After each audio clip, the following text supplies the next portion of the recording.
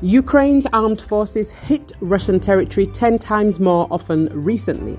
Russian news outlet Novaya Gazeta Europe has estimated that since the beginning of Russian armed aggression, its frontline oblasts and occupied Crimea have been attacked by the armed forces of Ukraine 350 times, with the frequency of attacks increasing tenfold.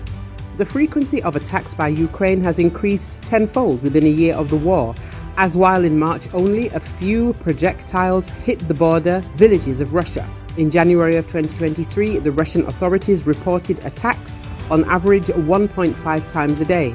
As the news outlet reports, 168 civilians were injured and over 1,000 residential buildings, schools and infrastructure facilities were damaged in those attacks.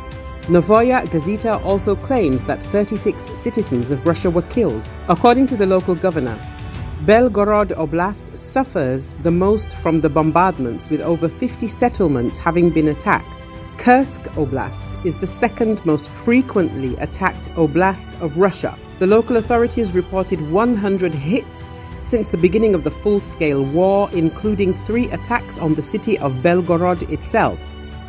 Bryansk Oblast is another border area which was allegedly hit 39 times. The next most frequently bombarded area is Russia-annexed Crimea.